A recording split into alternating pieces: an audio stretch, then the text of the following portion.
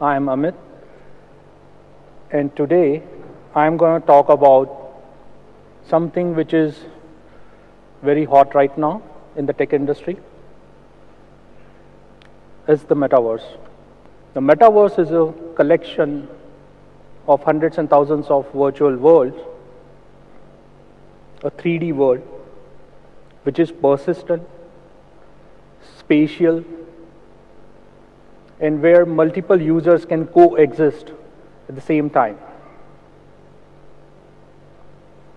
It sounds like some sci-fi kind of concept. Because the Metaverse is not, it goes beyond just having a 3D world or having your digital avatars or digital twin or having interaction in the environment. There are three essential components which I believe kind of defines the Metaverse or going to define. First is the immersive experience. So when you look at these games, 3D games and different social networks, where there is a persistent, there is a shared environment, but why we are not calling them Metaverse is because the immersive experience is not there. And when I say immersive experience, just imagine like if you are wearing a VR headset. I believe many of you must be knowing what the VR headset is. It's a virtual reality headset with which you wear it on your head, and you are completely teleported into a different world.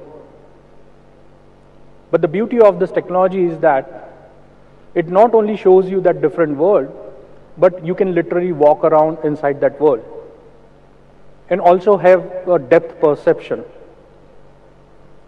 which is missing in normal games, 3D games, when you play it on your console or on your phones. Another thing is the spatial audio. When I say spatial, is like in real life, if somebody is standing behind me and he is calling my name, I would be able to detect, I would be able to direct, oh, the voice is coming from that direction. So that kind of spatial audio is being supported in such environment.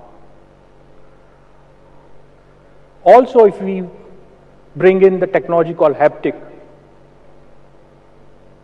it's again a brilliant technology where you can wear a wearable suit or some gears on your hands, which makes you feel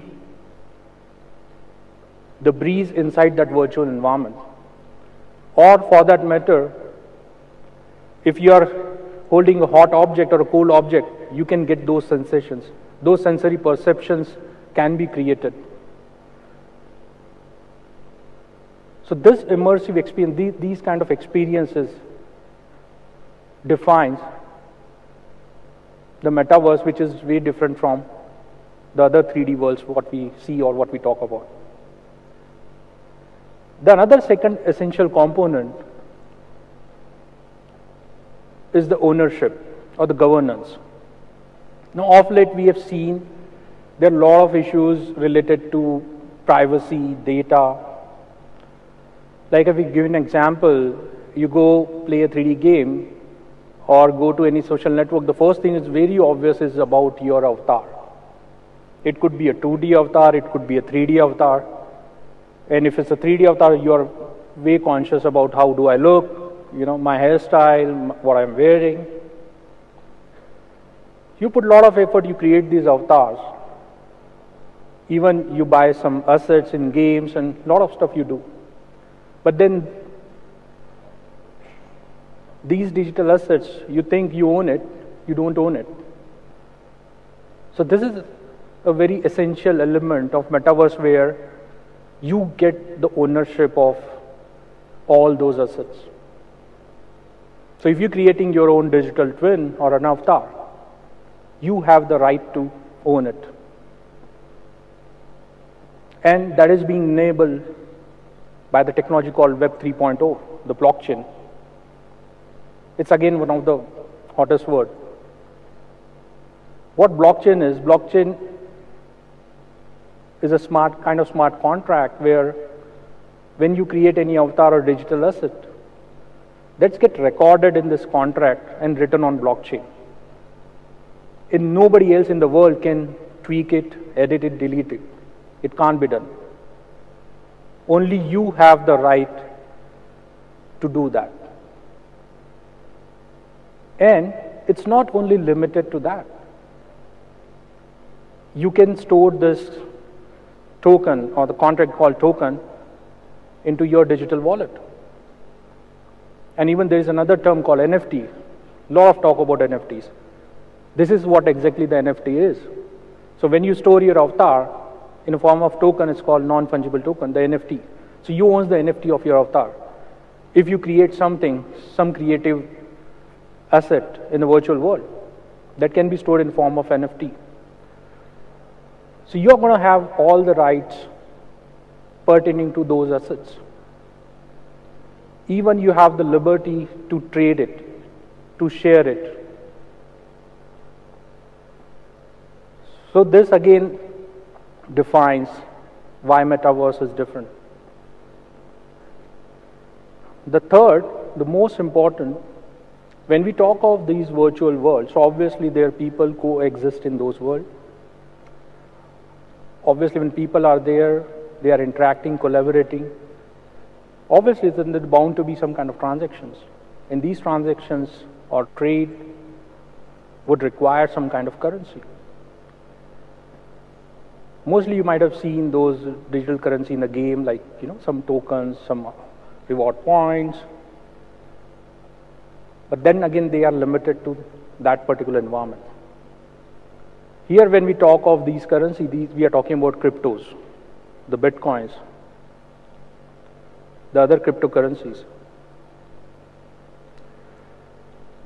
What it does is, it gives you the freedom to own those currency without any permissions. It's very seamless, and it will not be limited to that environment.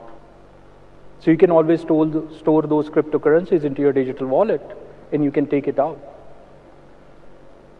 You can go, in fact, some places you can literally buy lands. You can buy physical goods by using those cryptocurrencies.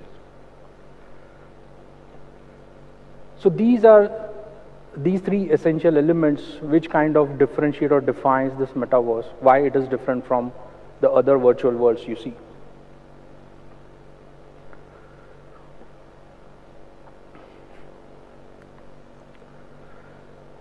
Now, let's talk about when we see there is so much potential of metaverse. Do we see that when it is being used for fashion industry, from gaming to real estate to banking, all big brands are going after it and they are seeing good, amazing results. And in fact, last couple of years were pretty bad. Like we all were undergoing this pandemic, and particularly the education industry suffered a lot. I mean, no one ever thought that everybody would be sitting at home and there would be challenge of continuity of teaching, education. So everybody during this period relied on technology, like the conference calls, Zoom, Microsoft Meet, a lot of other tools, other platforms. They were part of day-to-day life. Educational apps, online conferencing videos or video sessions taken by educators, teachers. So everybody was leveraging this technology to ensure that continuity is there. Otherwise, these 2 years would have been lost. And it was a big loss. However, there was a downside of it.